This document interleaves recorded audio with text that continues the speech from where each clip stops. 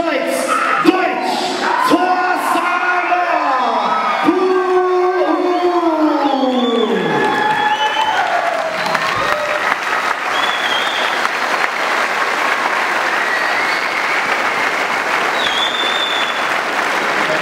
Thank you.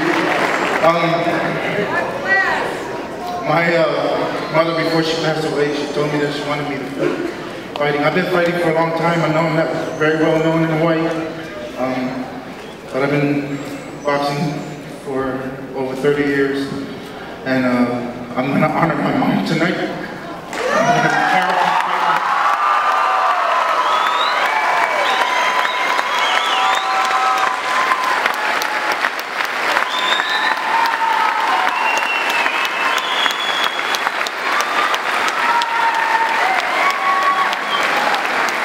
Any final thank yous or any final thoughts you'd like to share with us?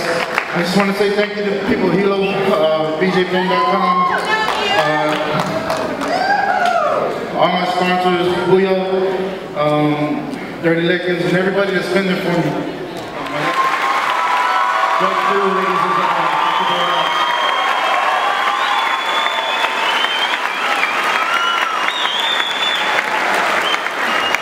Could have some words with Mr. Cabbage Correira. Coming back into the cage here in Hilo, definitely pumped up for you. Looks like, you know, Deutsch, he caught you with a shot early on. Tell us preparations coming into this and any mahalos that you'd like to give out.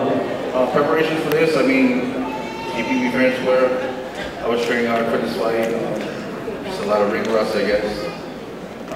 I'm just sorry I couldn't do what I was supposed to do tonight, but I'm gonna keep on fighting. I'm gonna show you guys something.